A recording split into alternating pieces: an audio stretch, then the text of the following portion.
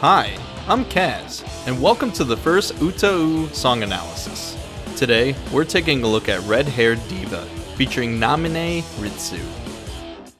This song was requested by viewers just like you.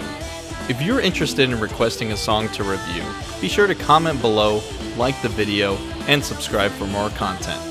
With that out of the way, let's get started.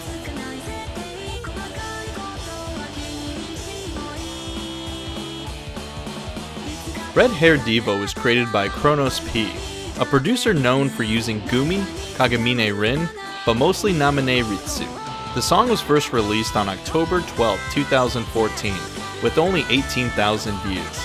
Red Haired Diva was featured in the compilation album Diva Only For You. There are no concerts and no video games featuring him. But let's talk about Namine Ritsu for a second.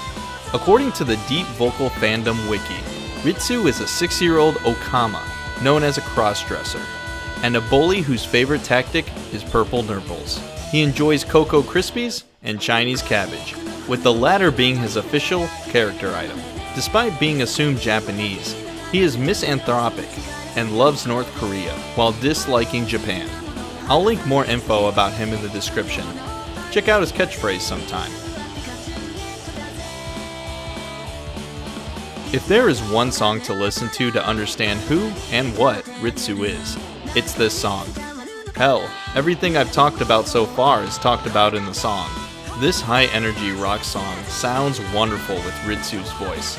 As far as lyrics go, it's a goofy rock anthem mostly introducing facts about Ritsu, but has an empowering chorus singing about reaching out to you to sing his heart out and to be your red-haired diva.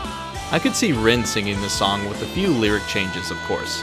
Overall, it's damn catchy, it's damn interesting, and it's a damn good introduction to an UTAU I knew nothing about.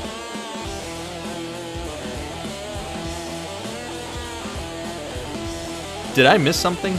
What do you think of Red Haired Diva? Let me know down in the comments. Like and sub for more UTAU love. My name is Kaz, and thank you for watching.